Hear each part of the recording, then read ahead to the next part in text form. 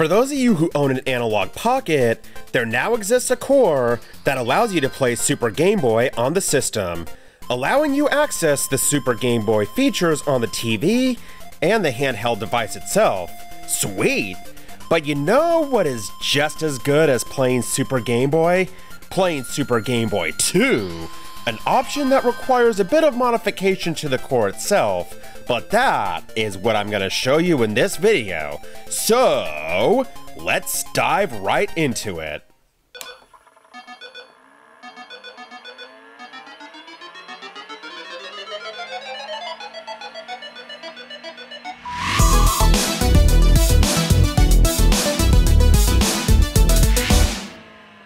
Last year, the Analogue Pocket was released. This handheld system is basically what I would call the ultimate retro handheld game system. This system uses an FPGA reprogrammable chip that allows for authentic recreation of Game Boy hardware, resulting in native performance. Not only does it play every game in the Game Boy, Game Boy Color, and Game Boy Advance library, but it also allows you to play other retro handheld systems, such as the adapter that I have right here, where it plays Game Gear games. As far as the Game Boy features go on the Analogue Pocket, it allows you to switch from different Game Boy display modes, from running it in its original garnish green colors of the original Game Boy to the Game Boy Pocket and Light displays.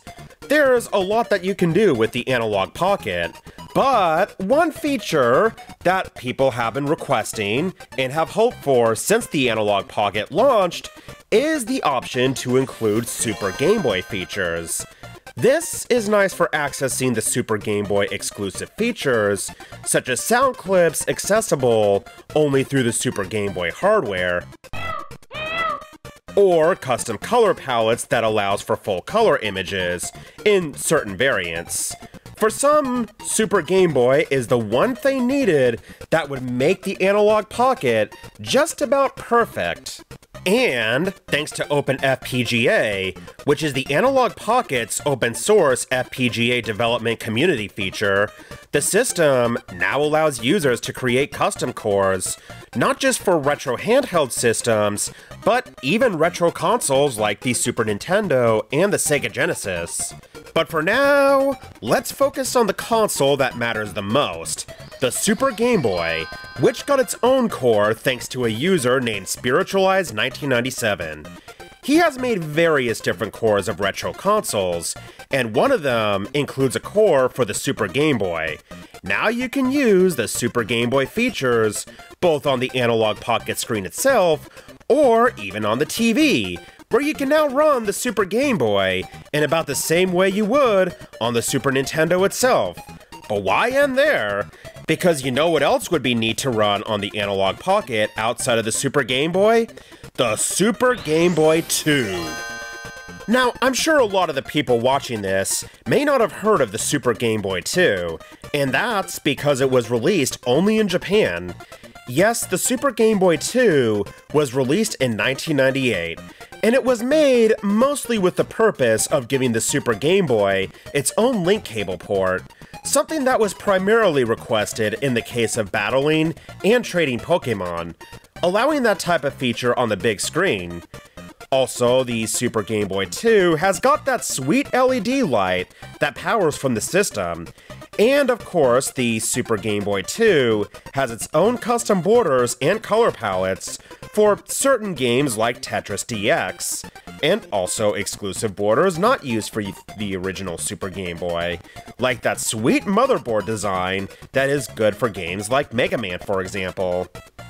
There are some other differences between this and the original Super Game Boy, and some of you might want to have these extra features on the Analogue Pocket. So, I'm going to show you right now just how to access those features.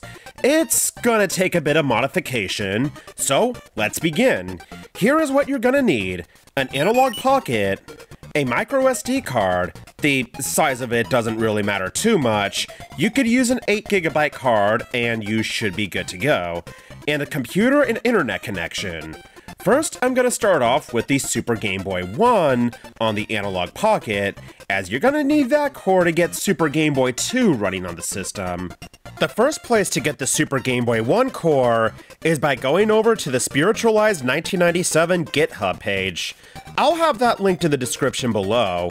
One thing to take note on is the part in the README description where it says there's two files that run the Super Game Boy core, sgb_boot.bin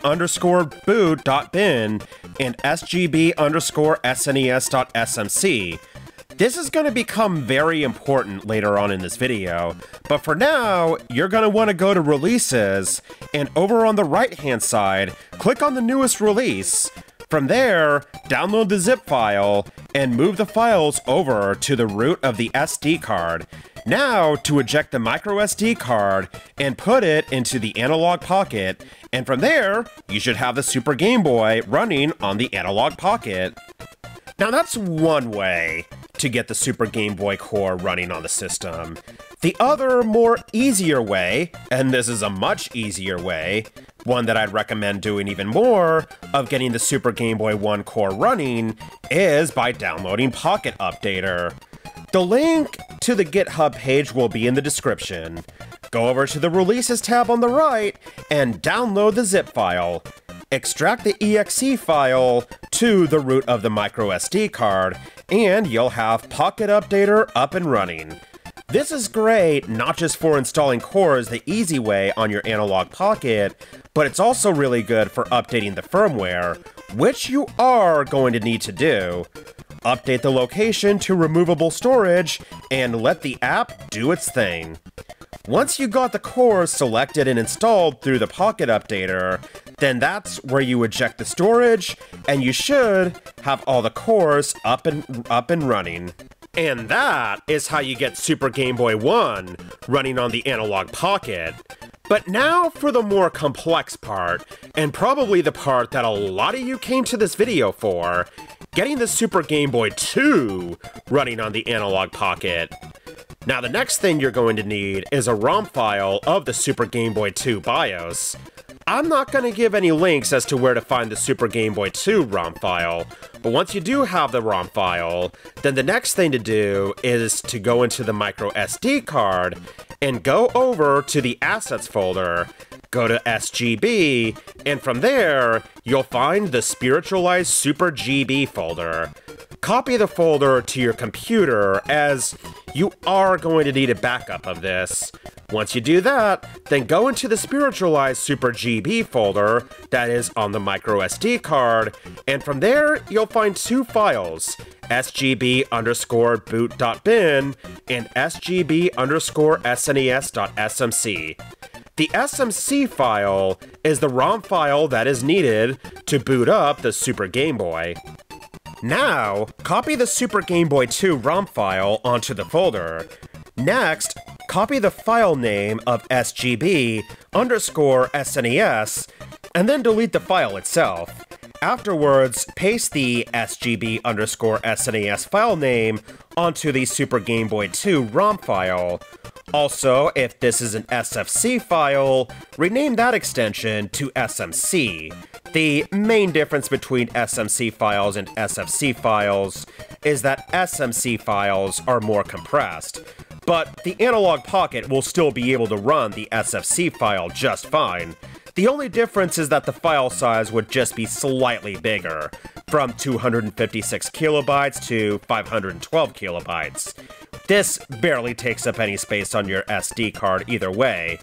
So now with that part done, let's eject the micro SD card from your computer and test it out on the Pocket. So now, by running the Super GB core, you'll see that it now boots up into Super Game Boy 2. All of the assets are here and everything. If you're running Tetris DX, you'll now have the Super Game Boy border that is made exclusively for the Super Game Boy 2. So that's the basics about how to get Super Game Boy 2 running on the Analogue Pocket.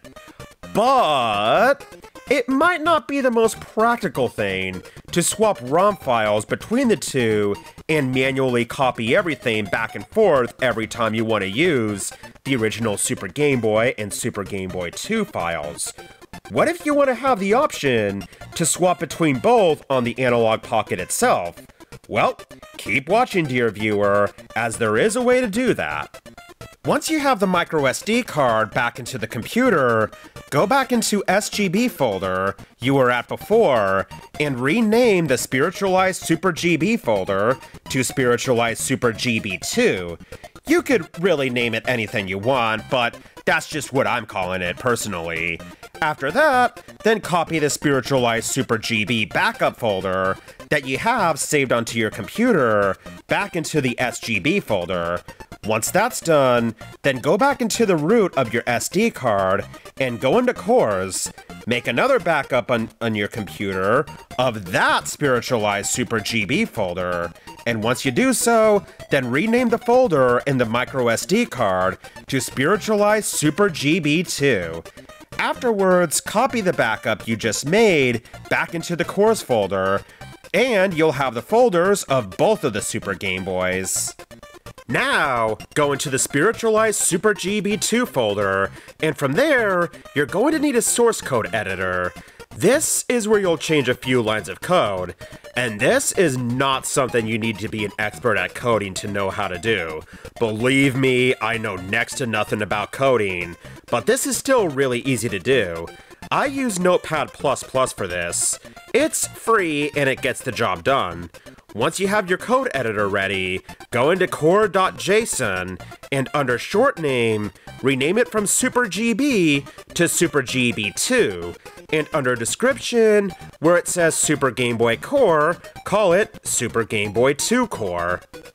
Once that's done, then eject the microSD card and put it into the Analogue Pocket, power the system on, and under OpenFPGA in the Super Game Boy section, you should have two different cores, one for the Super Game Boy and the other for the Super Game Boy 2. Test those out, and it should be able to boot up both the Super Game Boy options. And once that's successful, then that's it. You're all done. You can now boot up both the Super Game Boy 1 and 2 on the Analogue Pocket simultaneously.